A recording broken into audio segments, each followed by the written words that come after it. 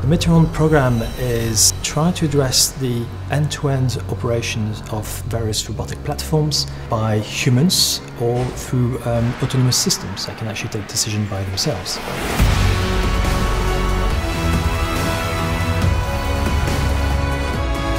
They are given a start point and an end point, and they decide what is the best route to take.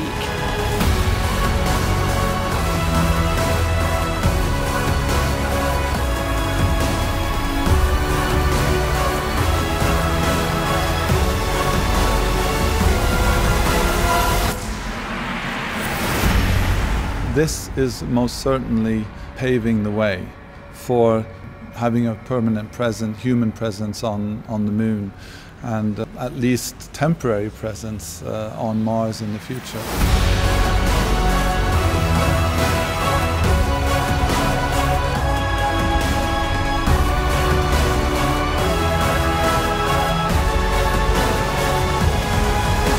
This is quite a challenging setup. Future exploration is all about robotics helping humans to achieve our goals.